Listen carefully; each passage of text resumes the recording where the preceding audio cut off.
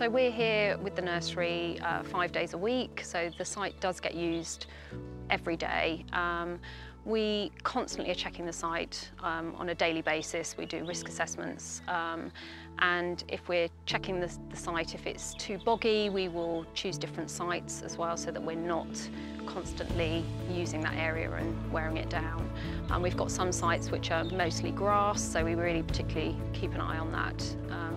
And then obviously the areas around here where there is wood chip that we'll put down as well to help protect the site. Some of the areas that we have are just grass. We like to use those in the summer because it's so lovely, you get lots of sunshine and the children love to have the freedom to have the space to run. But obviously in the winter time or when we've got a lot of rain, those areas do get very boggy, so we will avoid those so that the grass doesn't get worn away.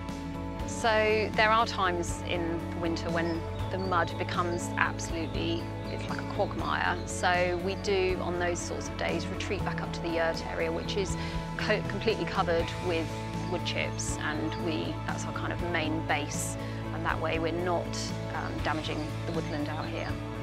We use this site, we are given permission by the landowners, and it is an area that we use every day, and it's okay because obviously the children are gaining so much from being out here in the woodland, so that's why it's okay for us to wear away, have some wear and tear.